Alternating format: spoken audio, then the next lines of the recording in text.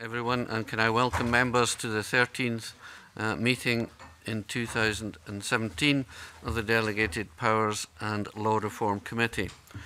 Agenda item 1 is a decision on taking business in private, and it is proposed that the committee takes item 9 in private. Item 9 is a consideration of the committee's third quarterly report for the parliamentary year 2016 and 17. So does the committee agree to consider item 9 in private? Many thanks. The next item on our agenda is the committee's consideration of the powers to make subordinate legislation conferred on Scottish ministers in the Criminal Finances Bill as amended. The bill is a UK government bill which was introduced in the House of Commons on the 13th of October 2016. Amendments to the bill are currently being considered at report stage in the House of Lords today, having previously been considered at committee stage in that House on the 3rd of April 2017. On the 13th of December 2016, the committee previously considered and reported on the provisions in the bill, and a legislative consent motion was agreed by the Scottish Parliament on the 2nd of March 2017. Following the legislative consent motion, further amendments were tabled for consideration in the House of Lords, and a supplementary legislative consent motion was lodged on the 30th of March 2017. In lodging the supplementary memorandum, the Scottish Government noted that the timescales for consideration would be tight, as the bill was already at committee stage in the House of Lords.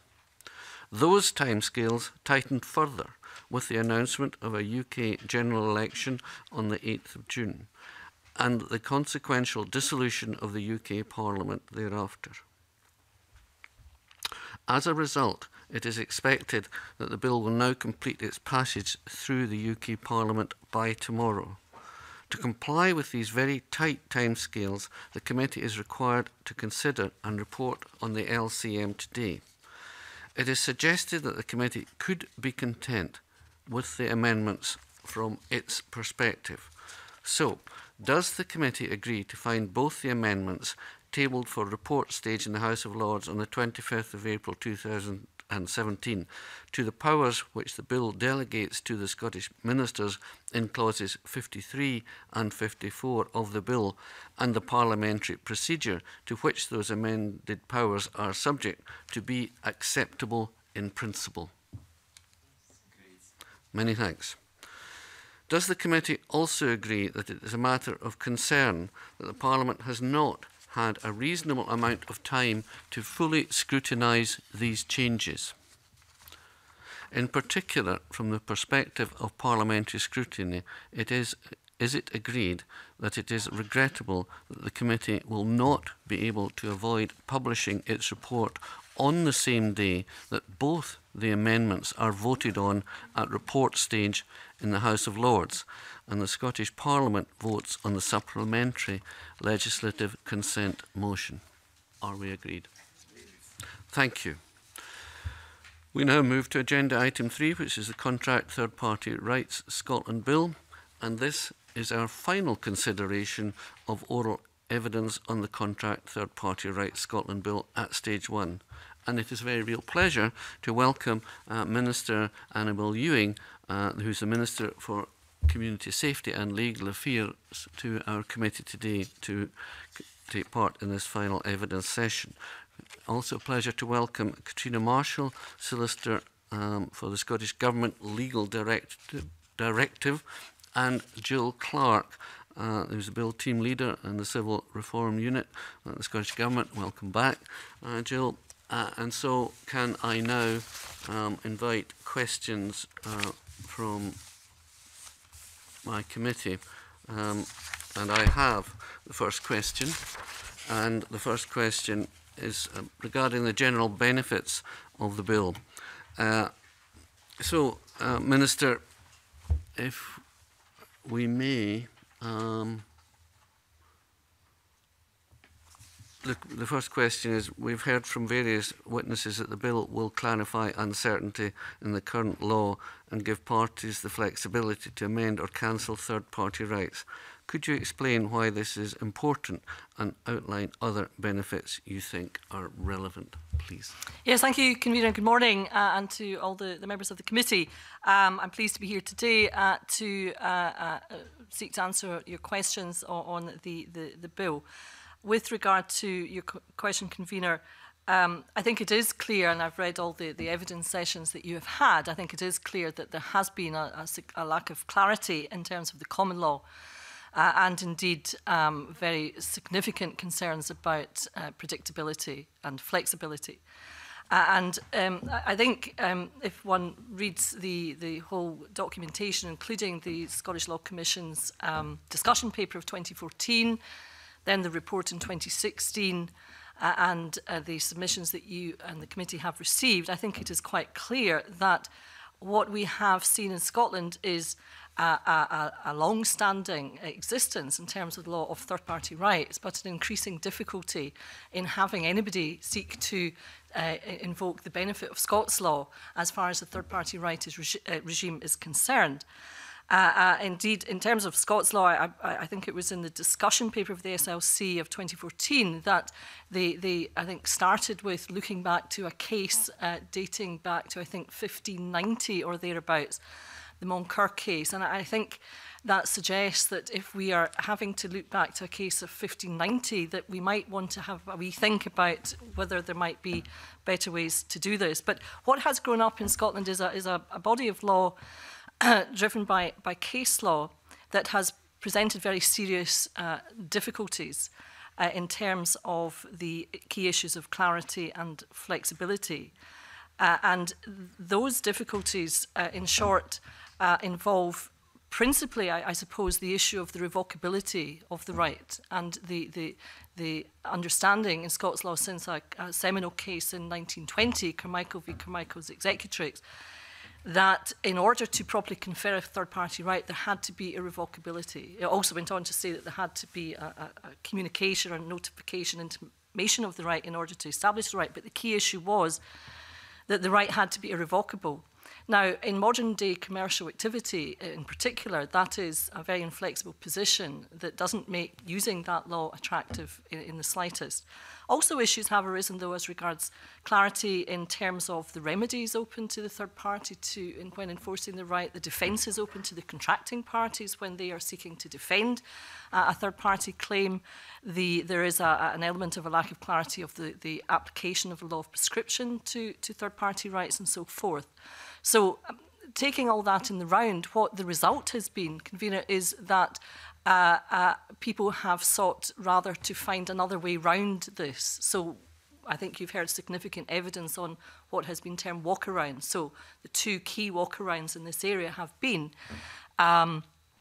either making the third-party rights clause in the contract, or indeed the whole contract, subject to English law in terms of their legislation, or alternatively, or perhaps cumulatively sometimes, having recourse to collateral warranties. Now, I think you've heard a lot of evidence that collateral warranties involve a very big, long paper chase in many larger transactions where you have unnecessary expense, time involved in securing all the collateral warranties that are required.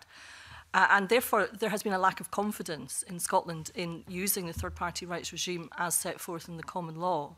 And what this legislation principally is seeking to do is to remove that obstacle to using third-party rights law as it is the case in Scotland and has been for many, many centuries. So I think having read all this documentation and all the arguments of the SLC that have been put forward, I think one could talk all morning about the problems that there have been in using the third-party rights common law regime in Scotland, but that's just a flavour of the problems that we have seen. And therefore, as I say, what this bill is seeking to do principally is to ensure that that obstacle is removed. Excellent. Well, thank you very much. And I think we largely agree with your aims and objectives. I must say we will, throughout the morning, elicit other statements from you and look forward probably in due course to you bringing forward amendments, but you might want to talk about those as we go through the questions. So I'll now hand over to my colleague, Deputy Convener Stuart Macmillan. Stuart, you have some questions, please, for the Minister. Thank you, Convener. Good morning, Minister. Certainly, you touched upon this a few moments ago with your comments just regarding the use of Scots law. And certainly with the policy memorandum for the bill, it states that this legislation will actually promote the use of Scots law. And can you outline how this bill will actually achieve this, please? Okay, well, what we are doing is if the bill is passed in committee and in the Parliament, what we are seeking to do is provide an option. You will still have the freedom to contract in Scotland. That is a fundamental principle of contract law in Scotland. You will still have freedom to contract and basically within certain overarching limits do what you want with your contract. But this provides an option, and I think that will be seen over time. It won't happen overnight, but I think that will be seen over time as helpful and will lead to a change in behaviour in terms of how we have approached third-party right walkarounds, as I referred to in recent years. So, as I say, it won't happen overnight, but I think that will be a change as people see this as a helpful option available to them. I think also, and I think this point emerged from your evidence, to bear in mind is that collateral warranties, aside from the administrative and expense involved in collateral warranties, increasingly I think there are question marks about the scope of collateral warranties, about the enforceability of collateral warranties, and therefore it may be that as these issues come more to the fore, that there might also be a need to look at what other options might be available. So I think over time that this will help to change the culture of recourse to third-party right walkarounds in Scotland, which can only be to the benefit of the reputation of Scots law and the accessibility of Scots law for parties in Scotland seeking to contract. Okay, no, thank you for that. And certainly in terms of some of the evidence that we have heard, some witnesses suggested that lawyers often choose English law when setting up contracts, as it's been considered to be clearer than Scots law due to England being that bigger jurisdiction, and certainly with more cases going through their particular courts. But it's also been suggested that there is that probability that even with the passing of this legislation in Scotland, that lawyers will still choose to use the English law. Do you think that there is anything that could actually be done when and if this bill passes in the Scottish Parliament? Do you think there's anything that can be done to actually help promote this legislation, to encourage more people more lawyers to use Scots law? Yes, I think there would be a job of work to be done. I think in terms of ensuring that practitioners in Scotland were aware of the, hopefully at that stage, new legislation and the alternative, therefore, that they have at their disposal. And that can be done in a number of ways. I would imagine that the Law Society of Scotland would be involved in information awareness. The faculty of advocates would have a role. I understand that the Royal Incorporation of Architects, for example, in their evidence to the committee, suggested that they would seek to proceed by way of a practice note. Of course, there are law conferences, I think, just about every day, and that would be an opportunity to ensure that proper awareness was raised about this new option for parties in Scotland seeking to contract in a whole range of fields. It's not just large commercial contracts. It can affect potentially anybody and individuals particularly as well. So I think there would be a job of work to be done, and obviously we as a government would seek to facilitate that information awareness raising as carried out by the relevant professional bodies. But in the end of the day, as I say, it will be a matter for the parties to the contract to choose how they wish to structure their contract and what they wish to do. But what we're trying to do is to say, look, there will be in due course an attractive option for you, and this is what the option is, and you may wish to consider this as a actually more cost-effective way of drafting your contract. So just on your point there regarding the relevant professional bodies, it's would the Scottish Government certainly be open to working with the likes of CBI Scotland, FSB Scotland, and other non-legal professional bodies to help promote this Yeah, legislation. I mean, once the legislation is passed, it doesn't mean that all responsibility is suddenly put to one side. Yes, of course, we all have an interest, if this legislation is passed, in ensuring that it is made use of, and in whatever way that the government can help to facilitate the actions of other relevant bodies, including, as you rightly say, business organisations, then of course we would be happy to consider what we could do in that regard. Okay, thank you very much. Thank you. Thank you very much, Stuart. Can I pass over to Monica Lennon, who's got a series of questions? Monica, thank you, please. Convener. Good morning, Minister. You touched on the benefits to individuals slightly in your answer to Stuart McMillan. Much of the focus when we've been taking evidence so far has been on the benefits to the business sector, which is understandable, but could you perhaps say to what degree the Scottish Government would expect the bill to benefit individuals as well as businesses? Yes, I mean, what I can say is that the scope is not limited to large corporates. The scope is there and applies to everybody seeking to contract where the relevance of a third party, conferring a third party right would arise. So, for example, and I think in the evidence before the committee, reference has been made, and by the SLC, to, for example, holiday contracts where one member of the family will contract the holiday and all the arrangements pertaining thereto, and something mega goes wrong, which can happen, and the other members of the family may not have any right of recourse because they have not personally concluded the contract. So that is a very obvious example of where getting the law accessible to everybody could be a help, particularly to individuals. I know also the SLC have given the example of where you have a situation of an informal carer for an adult who has mental incapacity and again may contract on behalf of, for the benefit of that incapacitated adult. But in the end of the day, if there is a problem, who has suffered the loss, not the informal carer. So that gets you back to the basic problem of where you need to be able to ensure that you can properly confer a third-party right that can in fact be invoked and enforced. So these are just two examples, I think, of where we can see already the applicability of this new regime to individual cases, and that it would be a benefit to them. Thank you, that's helpful. Some concerns have been raised about the impact of this legislation for smaller businesses.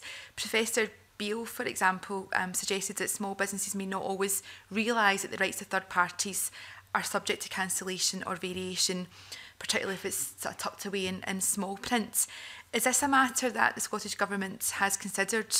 And if so, does it have any plans to ensure that smaller businesses are properly protected? I think whatever the size of your business, I think you would want to ensure, if you're entering into contracts, that you know what the contract entails. And usually, and I should perhaps at this say, because I'm not meaning to suggest that this would be the only route, but I am a member of the Law Society of Scotland and I do hold a practicing certificate, and I was about to say that normally the advice would be to seek legal advice, although I'm not practicing, so it's of no personal benefit to me. But that would be the normal advice, to seek legal advice as to what exactly it is that you're contracting to do.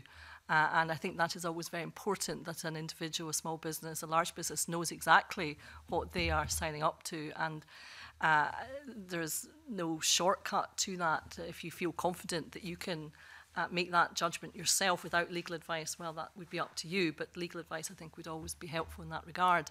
I mean, I've noticed some of the evidence, and indeed there was a submission from a small, well, I'm not saying, well, from a subcontractor. I don't know the size of that subcontractor, and certainly the issue arose as to the feeling that if you're a subcontractor, a smaller subcontractor at the end of a very long chain, then you may not feel you're getting an equal say, but I would suggest that this is not really within the scope of this bill. That's rather a matter of the relative contracting power of each contracting party, and this bill doesn't impose obligations on third parties.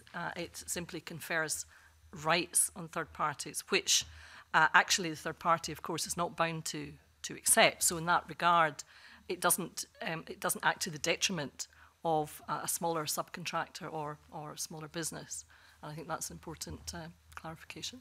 Okay, so you see, I suppose, benefits in having this clarity over what the remedies will be? Yes, I think so. I think it's always, because, you know, in broad brush, it's all very well having a right, but if the right, it can't be enforced, and B, you can't seek a remedy under the law in the exercise of your right, then it's perhaps not...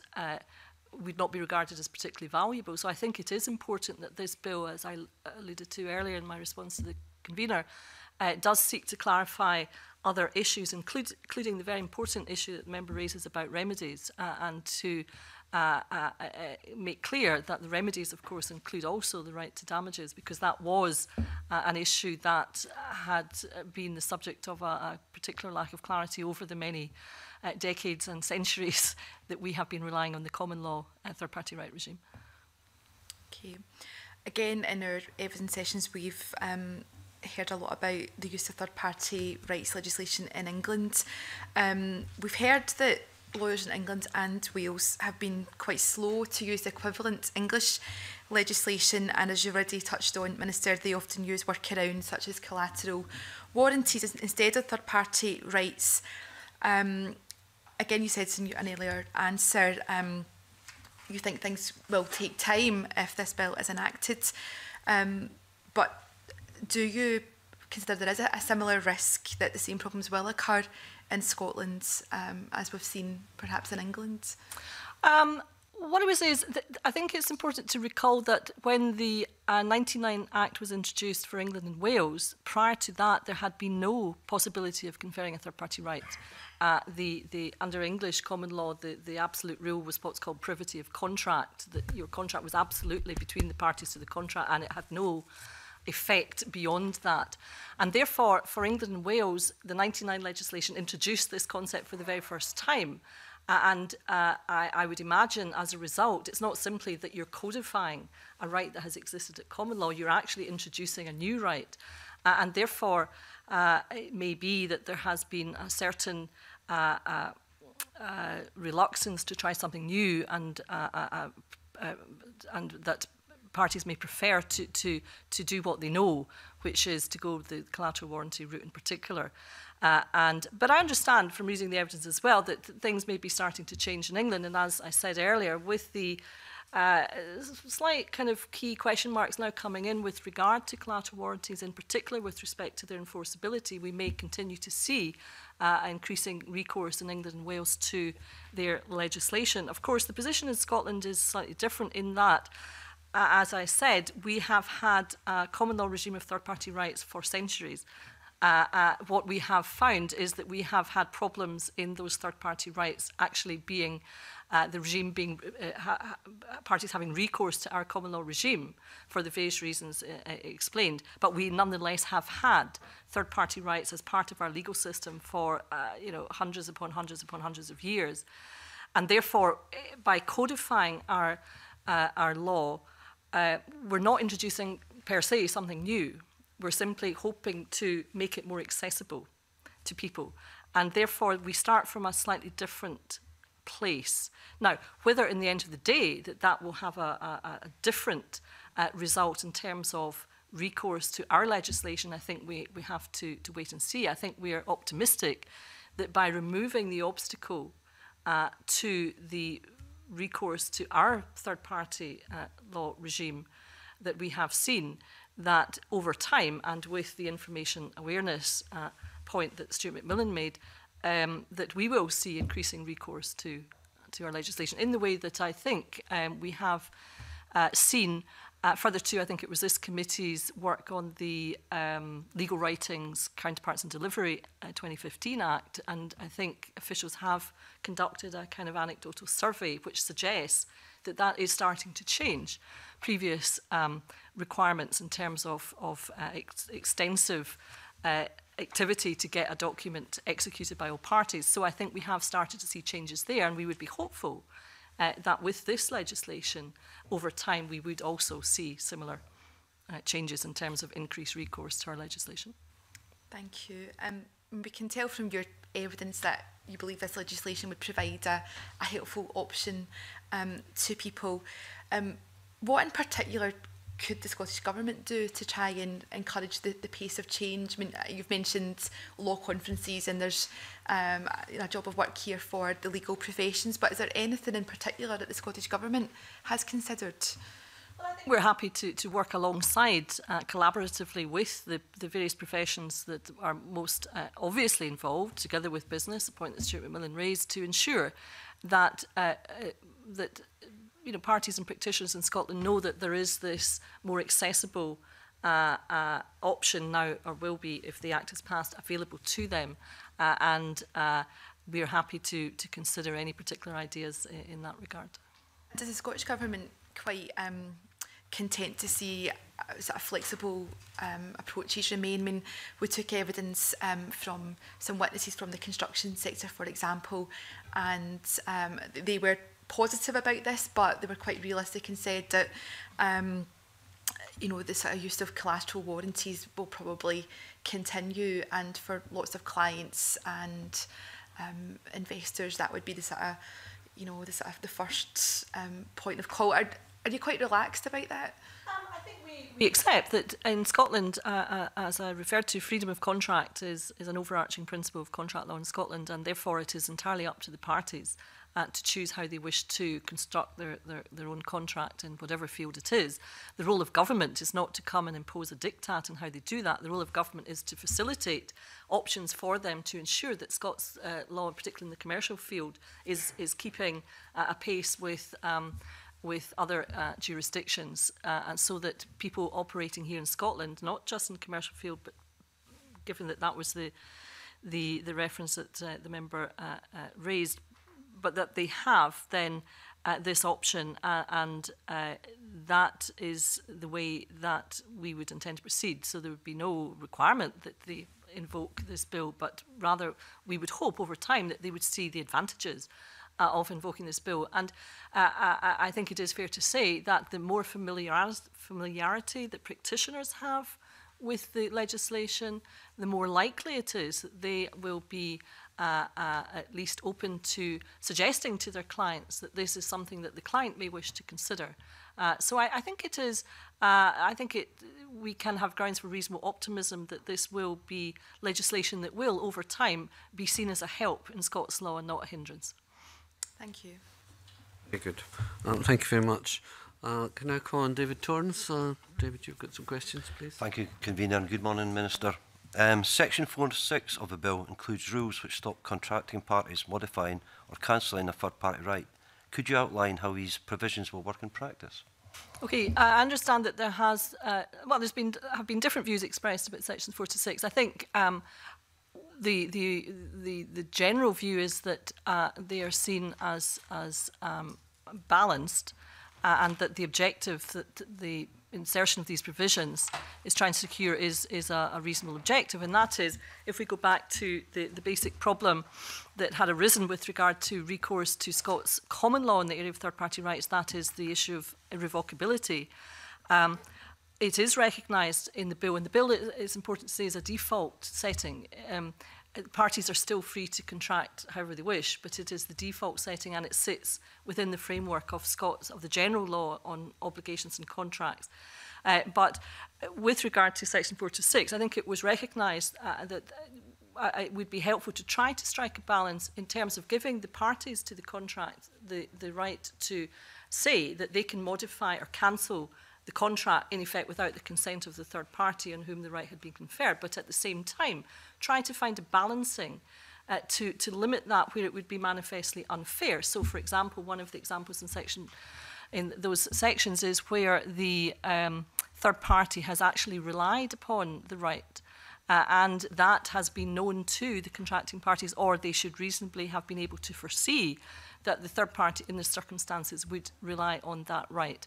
And therefore it is felt that in terms of setting up the default structure, that it should be a focus of the bill that there should be an attempt to deal with manifest unfairness, and that is what sections 4 to 6 are seeking to achieve. Now, I understand that certain but not all, of those who have given evidence have suggested that there may be different terminology that they might wish to see, but it seems that they're not all agreed by consensus on what that different terminology would be.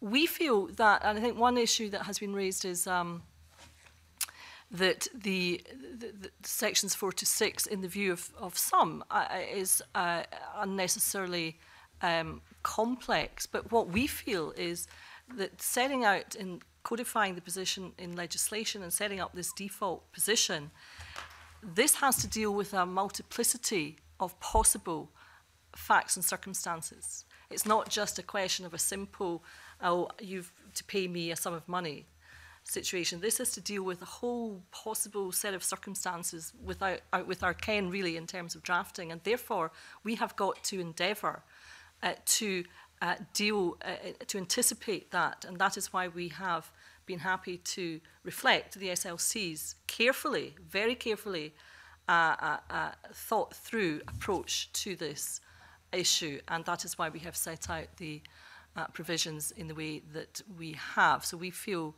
quite comfortable with the provisions as they're currently set forth. We've heard from Professor Hugh Beale that while equivalent English provisions are cruder and less sophisticated than the Scottish ones, they are possibly easier to understand. A number of other witnesses have also highlighted concerns about the clarity of Section 4 and 6 of the bill. Do you think the provisions are sufficiently clear for courts to follow? I do think they are clear. I think, as I was trying to make the point, that what we're trying to do is to reflect. First of all, we're also going back to first principles. This bill is codifying hundreds of years of Scots law. So we have had this tradition of third-party rights. And we have to not pretend that we are starting from scratch. We're not starting from scratch. We are codifying what has been a centuries-old element of our legal system. And therefore, we have to approach it in that way. A direct comparison with the provisions of the legislation in England and Wales on any issue, be it on this particular issue or any other issue, is not, I think, making the right comparison, because we are comparing a piece of legislation which introduced for the first time third-party rights into a legal system. And that is not patently the case with regard to this proposed legislation. So we're starting at a different place. And I think we have to reflect that in the drafting of our provisions. And I think that instead of seeking to have, to quote Professor Beale, a cruder version, I'm not entirely sure that that's what we as the government, in seeking to ensure the integrity of Scots law, would be seeking to do as a first choice. I think rather we should seek to draft the provisions in a way that will hopefully meet what they are seeking to achieve, which is to slightly balance this issue of fairness in terms of the position of the third party. So I hope that's helpful to the member. Thank you, Minister. Good answer. Thank you very much. Now move to Alison Harris, who's got a couple of questions. Alison, please. The Faculty of Advocates has argued in its written evidence that the drafting of Section 9 of the bill could be improved. What is your view on the faculty's point of view and its suggestions in relation to the redrafting of this section?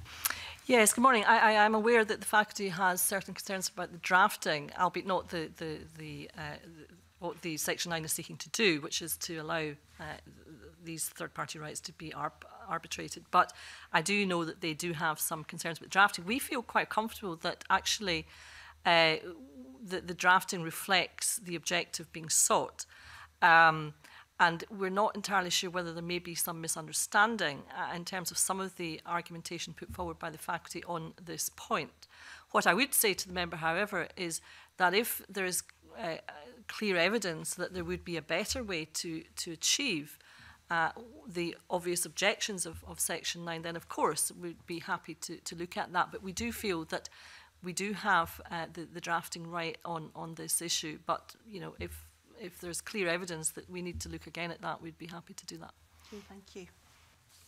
On that point, it would be fair to say, Minister, that we have had a lot of evidence to suggest that it could be made clearer, perhaps more elegant might be another way of putting it, and given your foregoing responses, that you're seeking elegance, obviously, would you be considering bringing forward an amendment in that regard, or the case has not yet been made as far as you're concerned? I'm not convinced the case has yet been made, because I understand, and I'll maybe just bring in Joe Clark at this point, because I understand that actually we feel that there's been a certain misunderstanding on the part of those who have a problem with the drafting. We don't feel that they've quite understood the way that Section 9, how it sits in the bill and its interrelationship with other sections, including the key definition section. But perhaps Joe. Grateful to hear from you, Jill. Yes. Yes, I think what the Minister said is exactly right, and I think we'd still like some time to work through with the Scottish Law Commission, and in particular David Bartos, who helped them a great deal on their chapter on arbitration, just to work out, you know, whether there is a very real issue or not, because we're not convinced at the moment. But as the Minister says, if there is an issue, then of course we'll be happy to consider an amendment, but we're not quite there yet. So forgiven my lack of hearing, so you did say you are in discussion with David Bartos and others in this regard. Absolutely, yes. At the moment, by way of explanation. Right. Thank you very much. That's very helpful. Now I want to move to section 12.2 of the bill.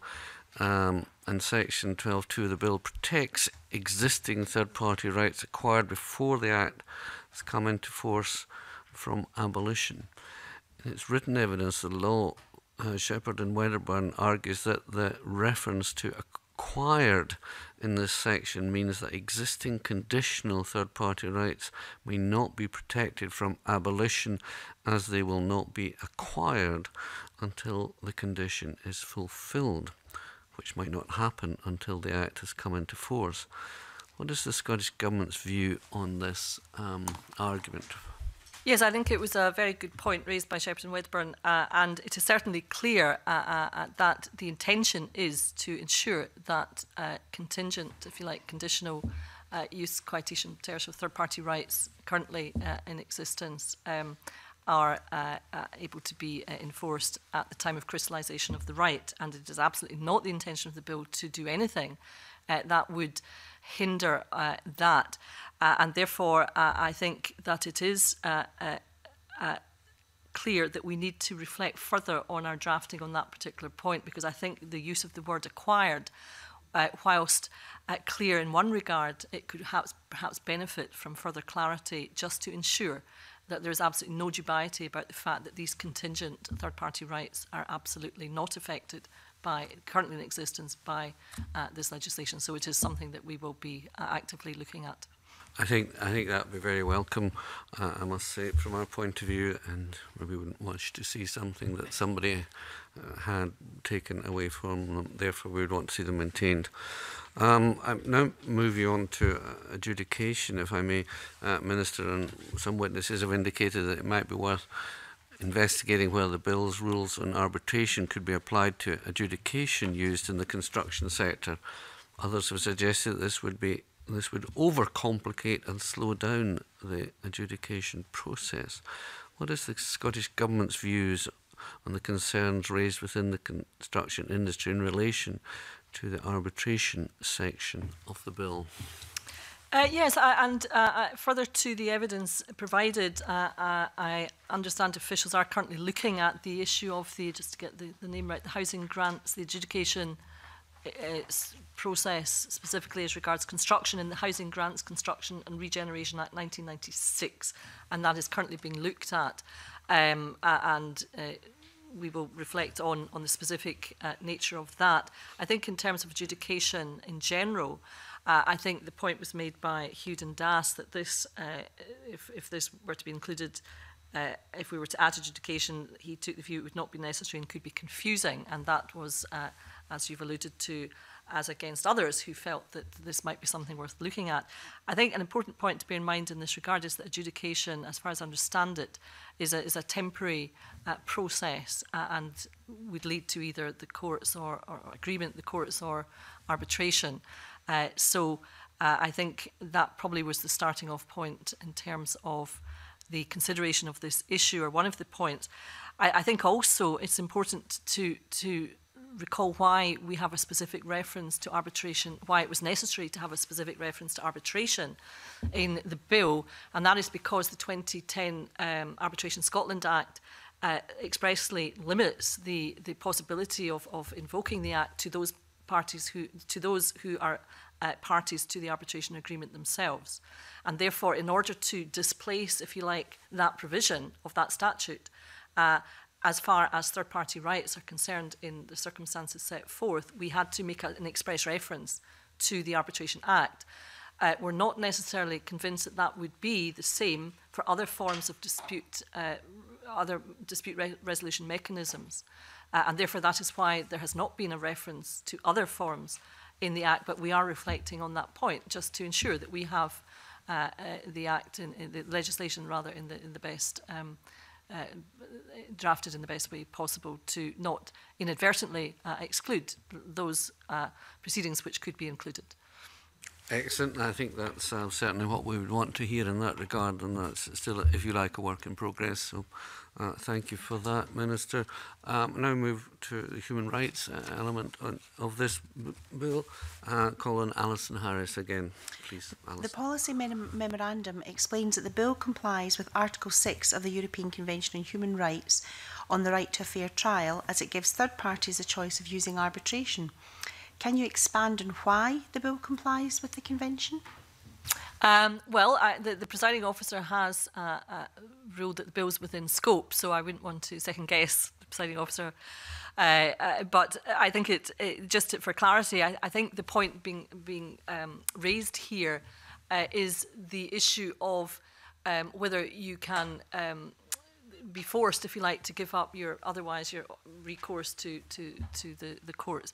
And in terms of the arbitration provisions, it is clear, and going back to first principles about conferring a third-party right, you are conferring a right. You cannot impose an obligation. You can't impose a requirement for a party to proceed with arbitration.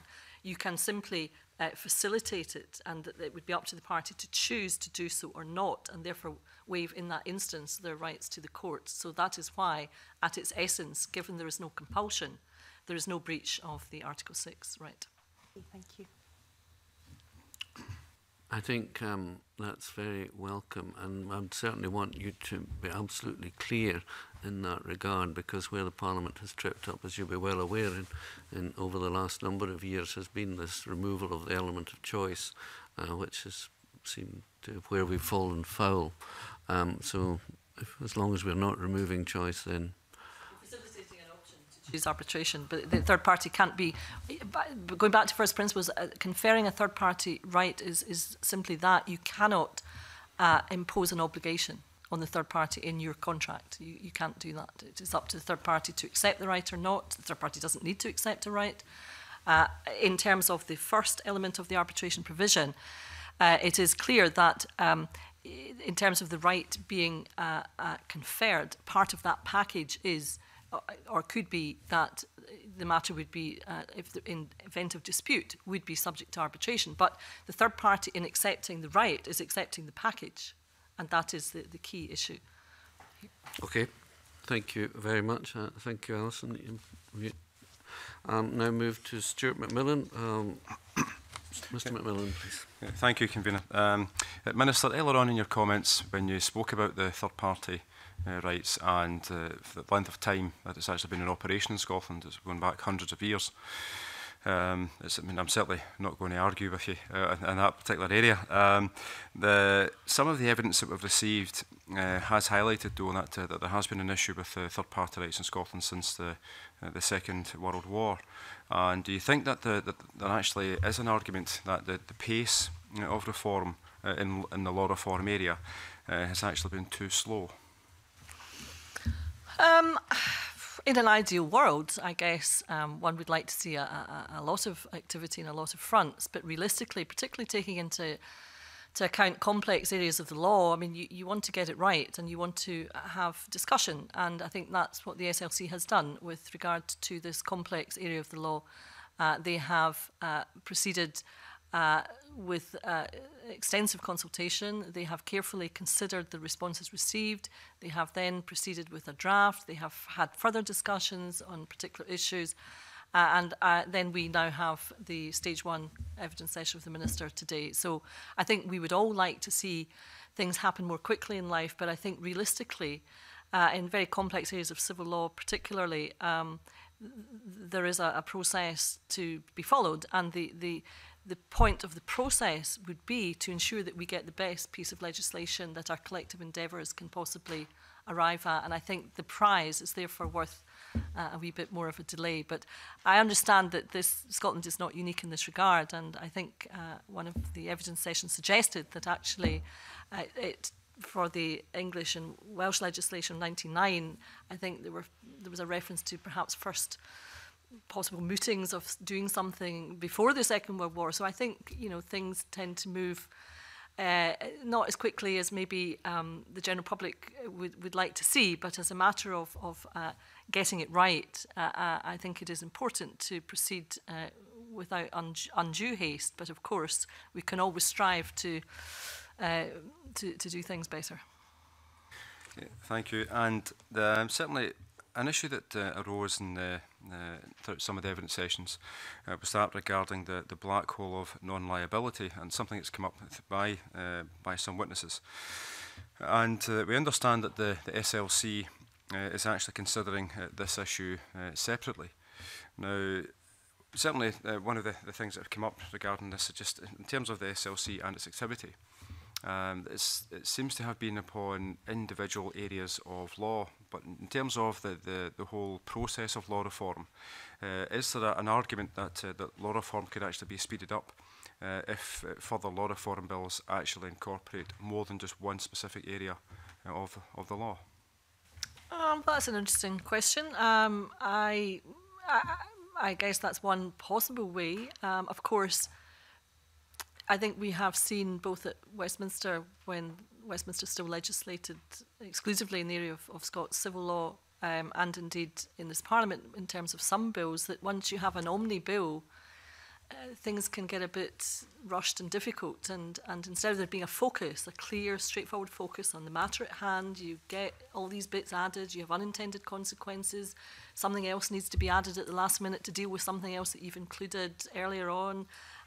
And it could become a bit of a hodgepodge. So I think you've got to have a balance of proceeding in an orderly fashion, but also respecting the interests of the public in ensuring that we maintain our legal system in an effective and accessible way for the benefit of all of our citizens. So I think there's a balance, but it's an interesting question, and one that I can pursue further in my next meeting with Lord Pentland perhaps. But I think one should just bear in mind that the wider the reach of the bill in terms of the bringing in within its scope a whole series of not necessarily interlocked issues raises issues in terms of how that bill then ends up further to its parliamentary handling. So there's no ideal solution to the issue at hand, but certainly we are encouraged to note that the SLC is proceeding with its next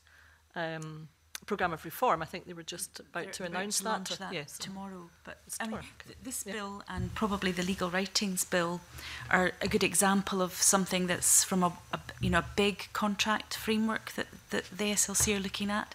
So if you wait till they concluded all of that, we'd be waiting even longer for law reform to happen. But by breaking it down into kind of these bite-sized chunks, at least something's happening and improvements are being made. And it's, we would just wait longer, I think. But their programme for the 10th programme of law reform launches tomorrow. So. Yes, well, certainly on the legal writings, I was on the committee that looked at that as well. And I think the point regarding the bite-sized chunks, I think is well made. I think maybe the potential going forward, without having a bill that is overarching, but maybe to have maybe 2 or 3 bite-sized chunks, if they are compatible, I think might be something worth considering as compared to just individual bite-sized chunks going forward. Well, exactly. I mean, it's you know, and each instance would depend, I suppose, on the facts and circumstances of what you were seeking to do and what possible things could be combined. But it's certainly an issue I'm happy to raise in my next meeting with Lord Pentland, which I don't know when it's set for, but I'm sure it's soon. Okay, well, thank you very much. Thank you. Okay, is anyone any further supplementary questions for the Minister? And if not, then it just remains for me to thank the Minister and Joe Clark and Catriona Marshall for accompanying her today and for giving us your evidence so elegantly, Minister. So thank you very much indeed. We will now reflect on what you have said and look forward to the stage 1 process continuing. Thank you very much.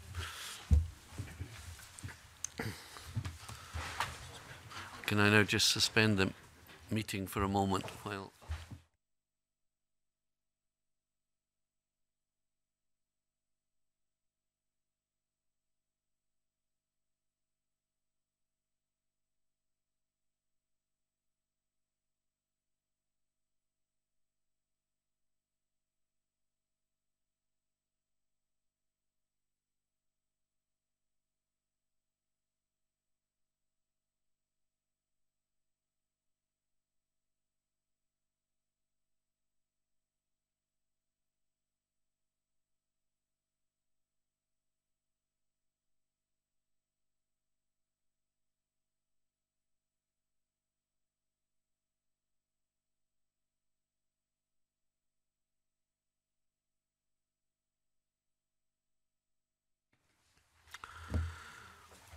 okay, everyone, shall we start again? And we move now to agenda item 4, which are instruments subject to affirmative procedure, and no points rather have been raised by our legal advisors on the draft Apologies Scotland Act 2016 Accepted Proceedings Regulations 2017.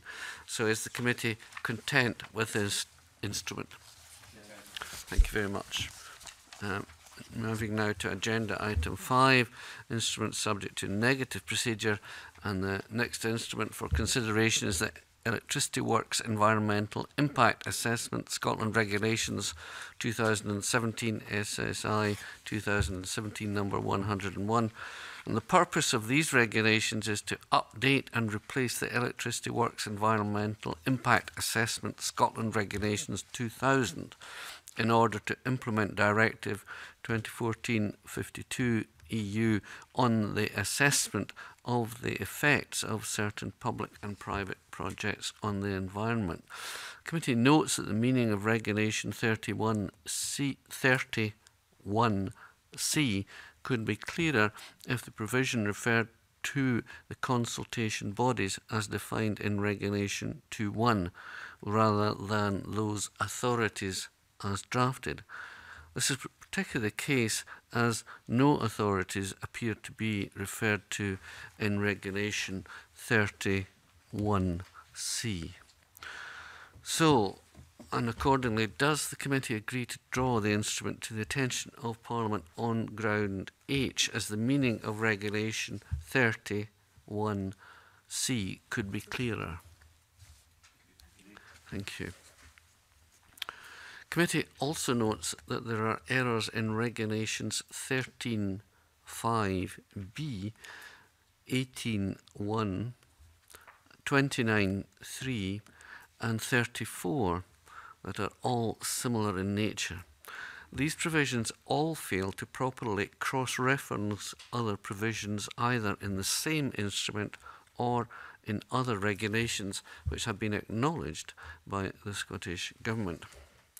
So on that basis, does the committee also agree to draw the instrument to the attention of the Parliament on the general ground, as the regulations contain the following minor drafting errors related to cross-referencing? Firstly, Regulation 13.5b refers to Regulation 11.1 of the Environmental Information Scotland Regulations 2004, but it was intended to refer to Regulation 11.2 of those regulations.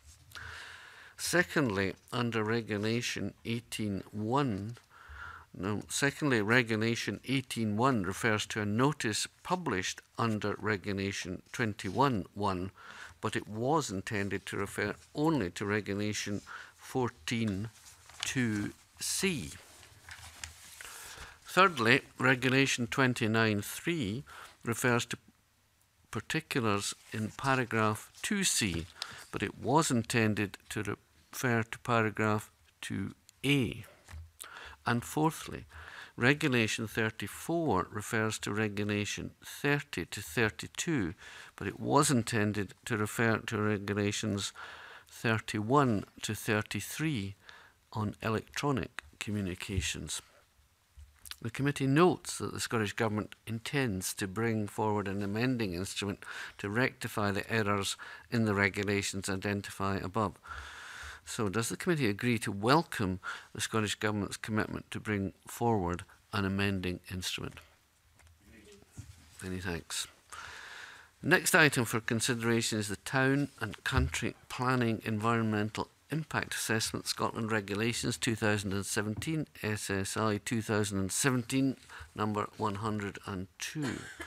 And the purpose of these regulations is to update and replace the Town and Country Planning Environmental Impact Assessment Scotland Regulations 2011, SSI 2011, number 139, to implement certain provisions of the Directive 2014, number 52 EU. Like the Electricity Works Environmental Impact Assessment Scotland Regulations 2017, SSI 2017 number 101, the committee notes that these regulations raise a matter of drafting clarity. Specifically, with regard to Regulation 42.1c, it would be clearer if the provision referred to the consultation bodies as defined in Regulation 2.1 rather than those authorities as drafted.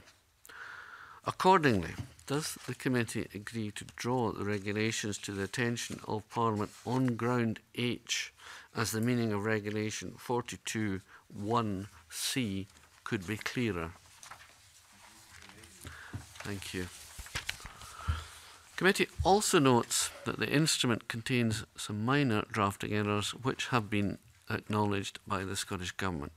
So does the committee therefore agree to draw the regulations to the attention of Parliament on the general reporting ground in light of the following minor drafting errors? Firstly, Regulation 19.6b refers to Regulation 11.1 of the Environmental Information Scotland Regulations 2004, but it was intended to refer to Regulations 11.2 of these regulations. Secondly, there is an error in Schedule 6 revocations in the citation of the waste, meaning of hazardous waste and European waste catalogue, miscellaneous amendments, Scotland Regulations 2016, as they are the 2015 regulations. Again, the committee notes that the Scottish Government has confirmed that it intends to bring forward an amending instrument to make the changes to Regulations 19.6b and 42.1c. So does the committee agree to recommend that this planned amendment should also correct the error in Schedule 6? Many thanks. No points have been raised by our legal advisors on the flood risk management, flood protection schemes, potentially vulnerable areas and local plan districts, Scotland Amendment Regulations 2017, SSI 2017, number 112. So is the committee content with this instrument? Thank you. Final instrument for consideration in instruments not subject to any parliamentary procedure is the Act of Sederant, Fatal Accident Inquiry Rules 2017, SSI 2017, number 103. The purpose of the instrument is to set the procedural rules that apply in the Sheriff Court in relation to fatal accident inquiries.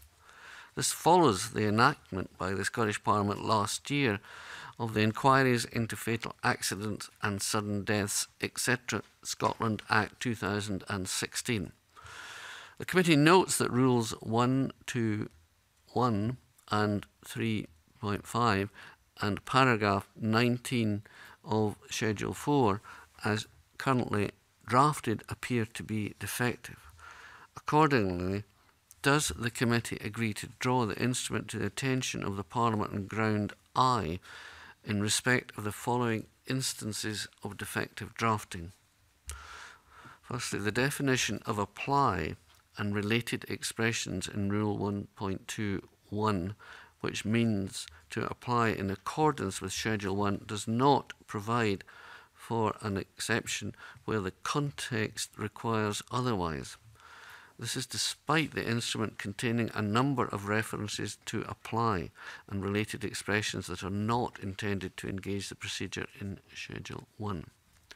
In addition, the procedure in Schedule 1 incorrectly applies in relation to Rule 3.5 in connection with a person who is not given notice of an inquiry under Section 17.1 of the Fatal Accidents and Sudden Deaths, etc. Scotland Act 2016, but who wishes to apply. Also, paragraph 19 of Schedule 4 incorrectly includes in the definition of legal representative a person having a right to conduct litigation or a right of audience by virtue of Section 27 of the Law Reform Miscellaneous Provisions Scotland Act 1999. So, in addition, our legal advisor... Thank you. So, do we agree to report that? Forgive me for not asking you that. Thank you for that. Thank you, Ewing. In addition, our legal advisors have also raised a number of minor drafting errors. Does the committee therefore agree to draw the instrument to the attention of Parliament on the general ground as the instrument contains the following minor drafting errors? Rule 4.84 refers to the fees payable under paragraph 2, but it was intended to refer to paragraph 3. Form 3.1 in Schedule 3 does not reflect Rule 3.12F insofar as it does not provide for the first notice to set out in the case of a discretionary inquiry under Section 6 of the 2016 Act, which condition in Section 6.3a of that Act is met. The signing block in Form S4.7 in Schedule 3 is missing. The heading of Form S5.5c in Schedule 3 does not reflect that the form can be completed by the participant who obtained an order for recovery of documents in terms of paragraph 5.3b of Schedule 5, and paragraph 5.1b of Schedule 5 refers to a participant executing commission and diligence under paragraph 4, but it was intended to refer to paragraph 6. The Lord President's private... Thank you. Forgive me. So are we agreed to report those as well? Thank you. The Lord President's private office has undertaken to rectify, you will be pleased to know, all of the errors identified at the next available opportunity, which will be considered in light of the meeting timetable of the Scottish Civil Justice Council. So does the committee agree to welcome that the Lord President's private office has undertaken to keep the committee informed of this? Thank you. In addition, with a view to clarifying the correspondence with the Lord President's private office, does it also agree to recommend that the proposed amendments should also include inserting a signing block in Form S4.7 within the schedule? Many thanks. So we'll now move to agenda item 7, which concerns the Domestic Abuse Scotland Bill. and it is the consideration of the committee's approach to the delegated powers provision in the bill. The powers are limited to ancillary and commencement powers. It is suggested that the committee could be content with the powers. So, does the committee agree that it is content with the powers in the bill and to prepare a stage 1 report in this regard? Many thanks. I now move the meeting into private.